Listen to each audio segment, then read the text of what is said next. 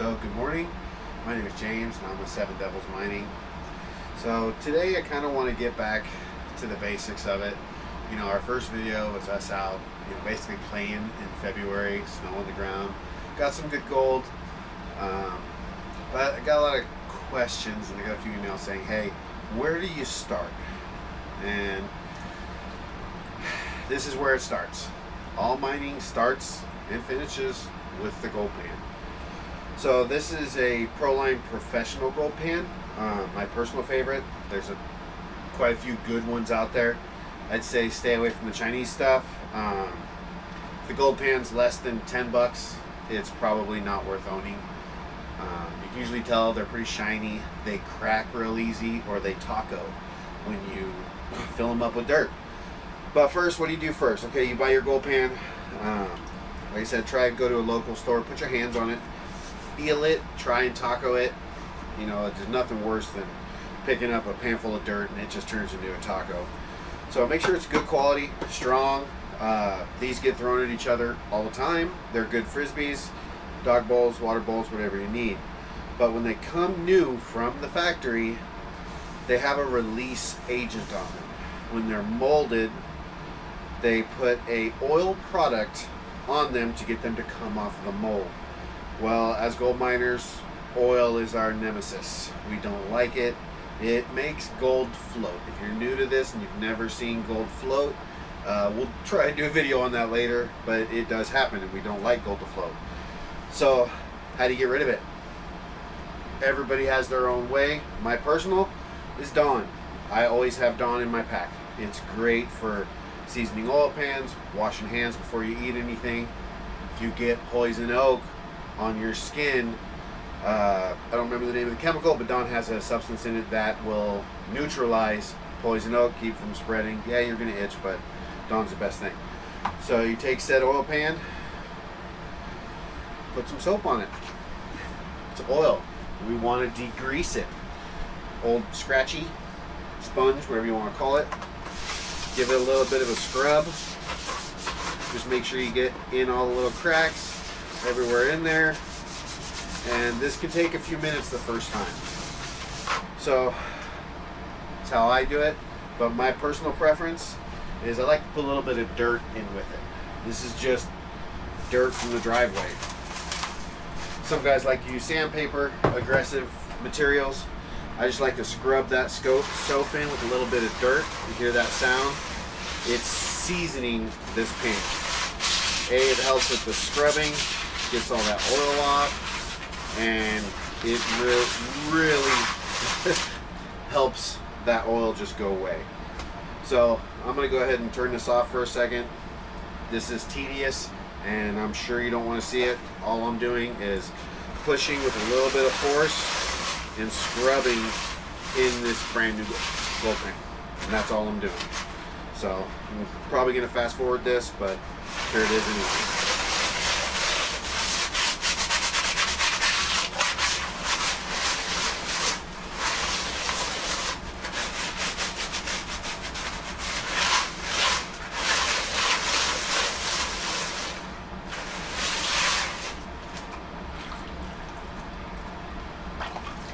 Okay, so now we've scrubbed our new gold pan. What's step number 2 after you get it all clean? Well, now we gotta learn how to pan. The panning is nothing more than the process of pushing off all the light materials, leaving the heaviest gold in the bottom of the gold pan. Biggest question, biggest issue, people are scared. It's nothing to be afraid of. You're not gonna lose gold. When we start tipping and dipping and pushing, gold pans are designed to capture gold. Try not to get nervous. Now, I like to get in the water. So, that's all the material that I dumped in there before. Got a couple of snuffer bottles that I found from some of last summer's adventures. Not exactly sure where the gold came from, but I'm going to pour it in this pan because everybody likes to see shiny stuff. Let me show you how the process will work. So I'm going to dump that in there.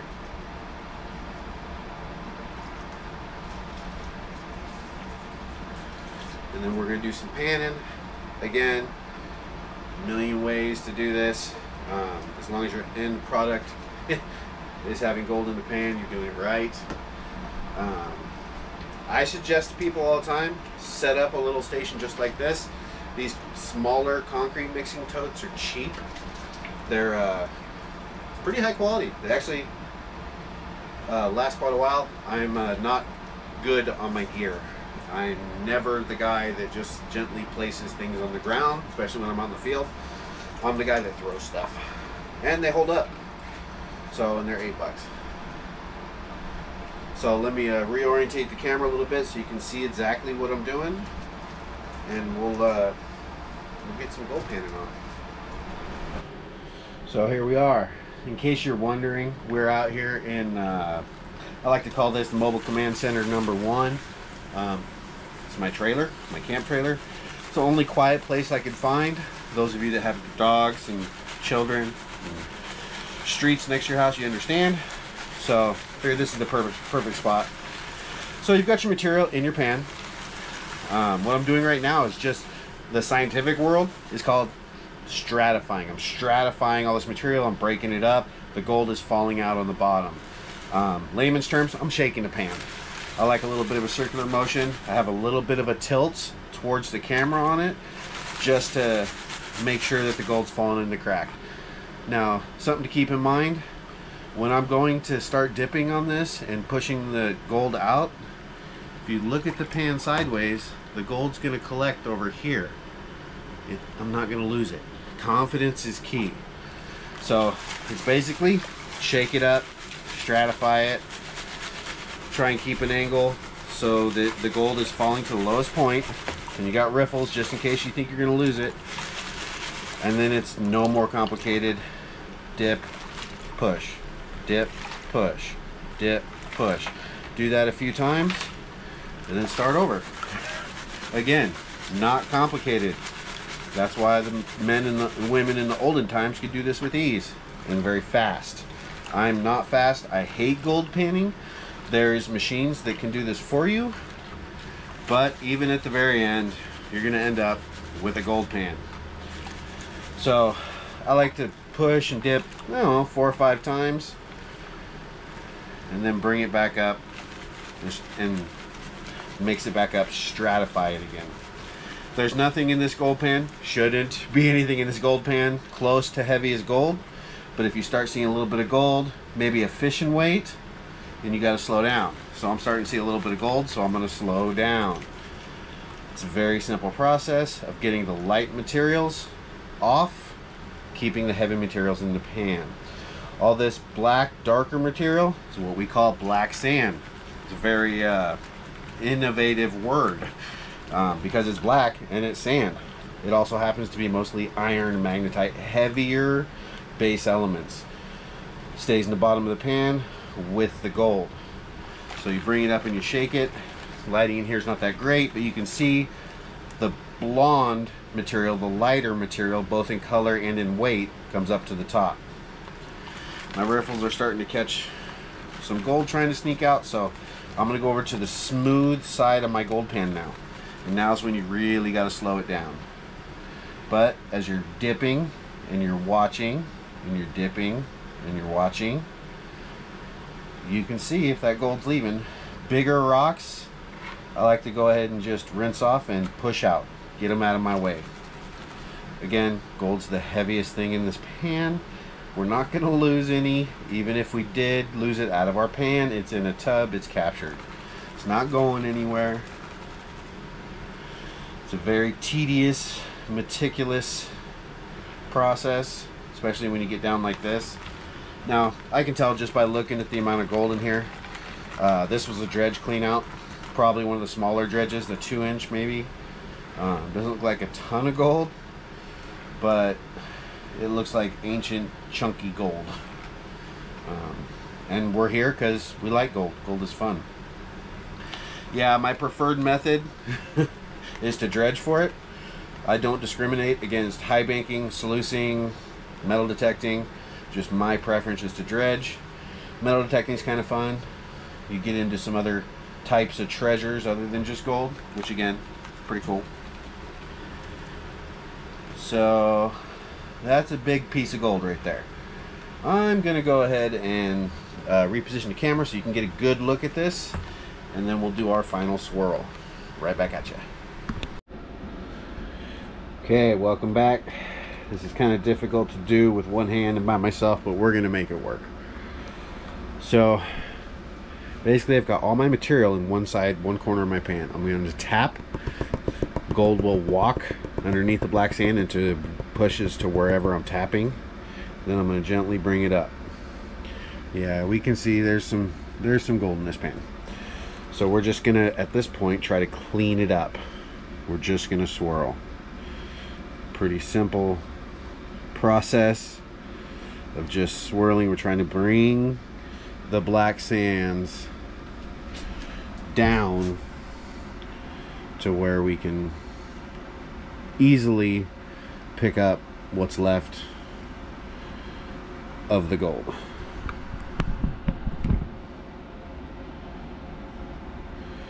Again, I'm going to put the water over the top of it. I'm going to tap it.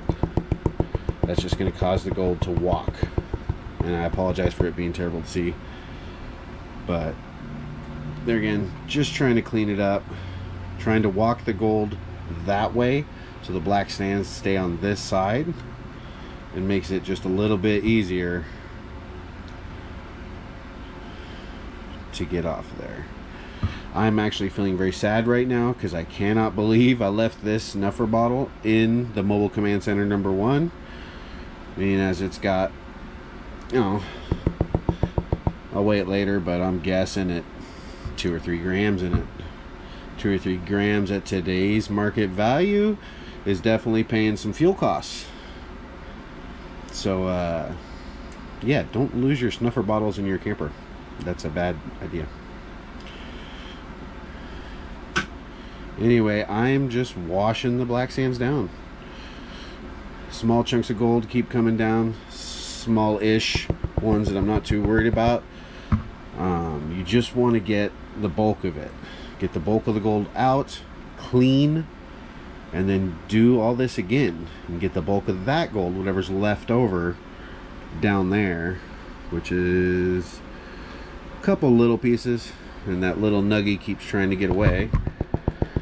See how it just dances away?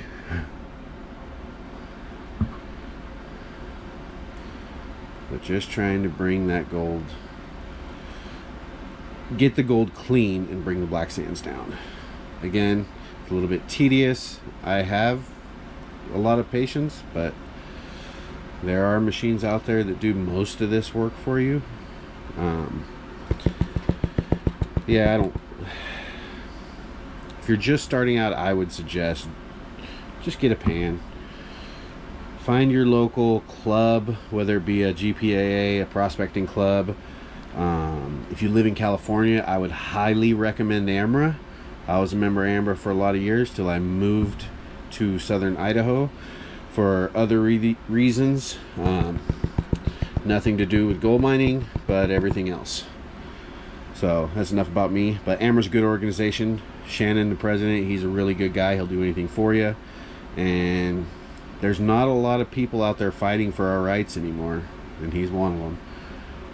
But pretty much throughout the country, there's clubs, there's Facebook groups, there's a lot of places to find buddies, to find claims. You don't necessarily got to go drop $10,000 to join or to buy your own claim, especially just starting out. You know, join a club. Most clubs have some pretty good claims.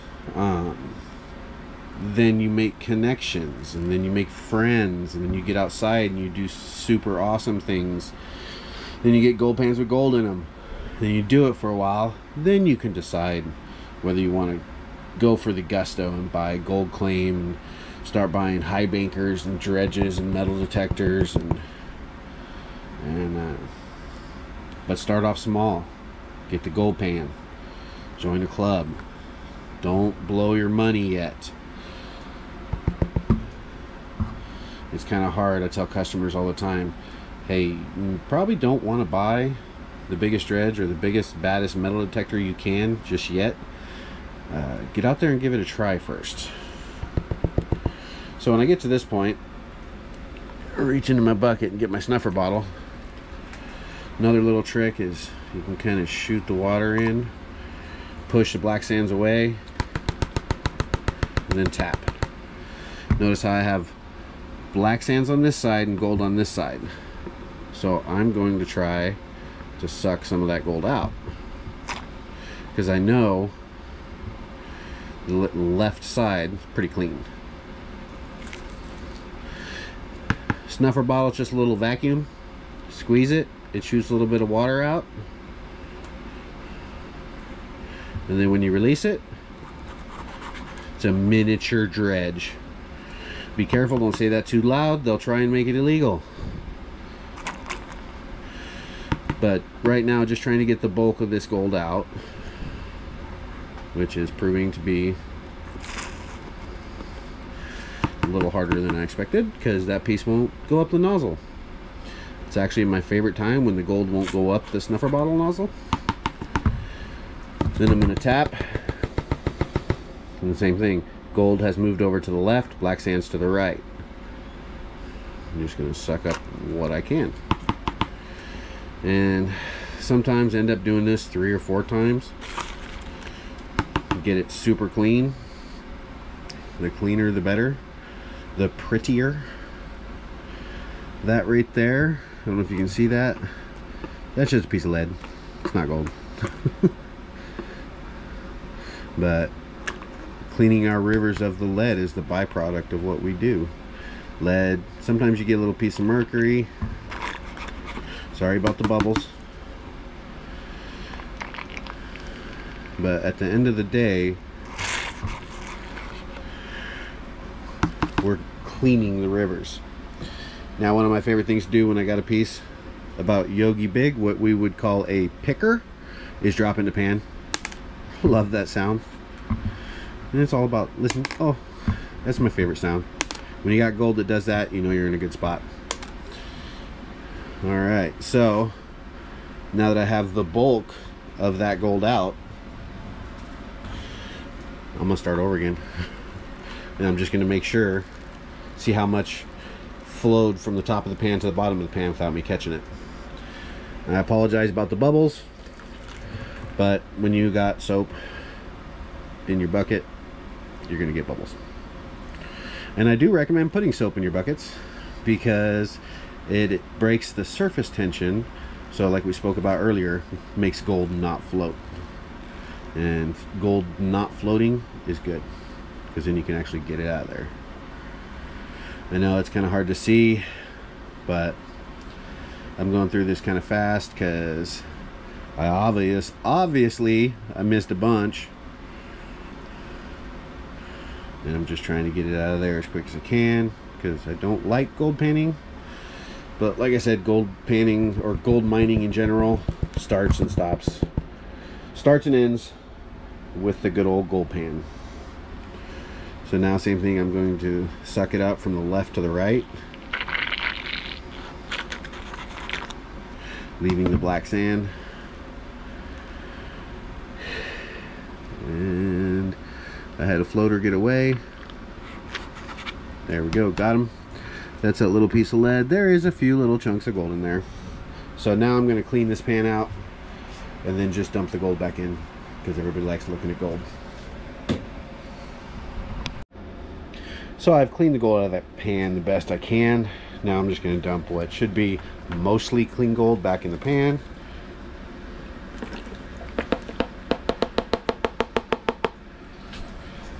A little water in the snuffer bottle.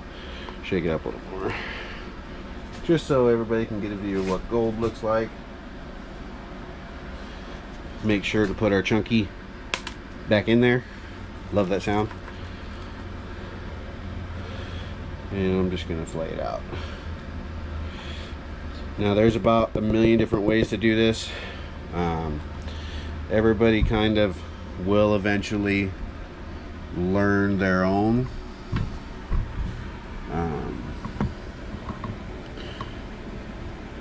but that is not bad for gold I forgot I had. And I'm just going to suck that back up and then vial it up.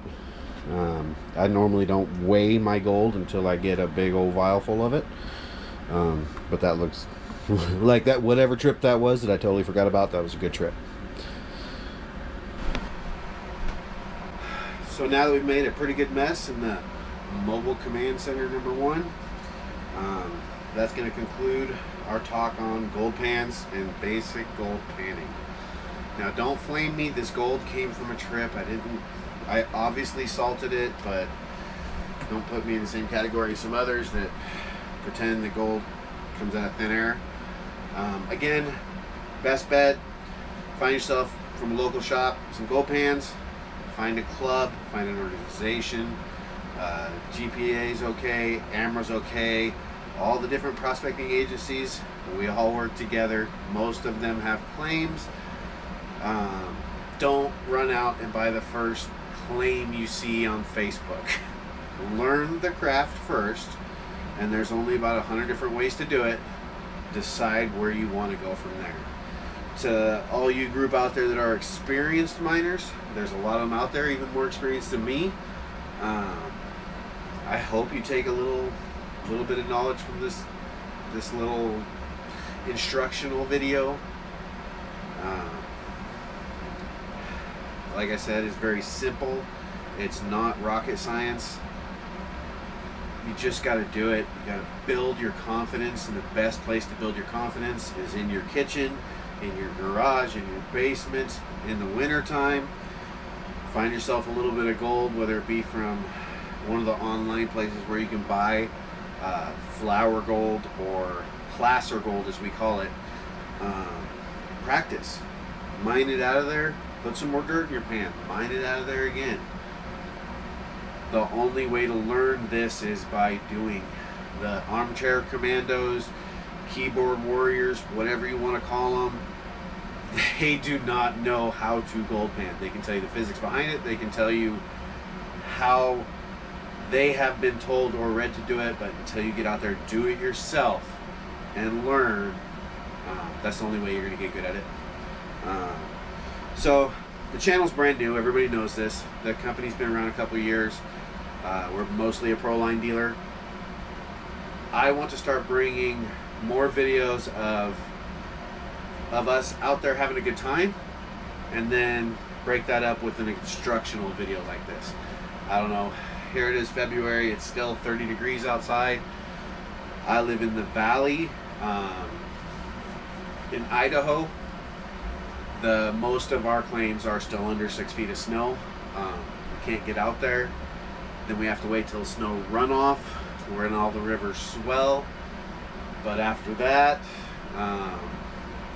dredging seasons open up. And for me personally, that's my favorite way to mine for the gold. We do some high banking, as evident of our last video. Actually kind of shocked us that we actually found that much gold. But at the end of the day, that trip was us sitting around all winter wanting to go out, but being stuck inside because it's cold. And I don't remember who, somebody just said, hey, let's just go. Let's just go. I don't care if it's 20 degrees outside in the shade and the wind's blowing. Let's just go. It ended up being a really nice day. So if you haven't watched that video, I suggest you go back, watch that one. First half's kind of boring, second half's not. It was a great day. Because at the end of the day, we're out there to have a good time. This is not a recreational activity. That is a word that we need to get away from, because if it's a recreational activity, then it can be regulated and taken away from you. This is a small-scale mining operation. This, by itself, is a small-scale mining operation. And that's my spiel for today on the political side of it. Don't get me started. That's a whole nother video series. But for now, look at your clubs, get yourself a gold pan, mixing tub, start practicing. These are used for everything on the mining claim. Cleanups, panning. We have been known to put strings in them and tow them around to sleds. So I hope you learned something from this. short video. See you next time. Next video is probably going to be some kind of high banking adventure. There's no dredge seasons open yet, but I think there's a few places we can get a high banker in, and we'll go from there. Have a good one.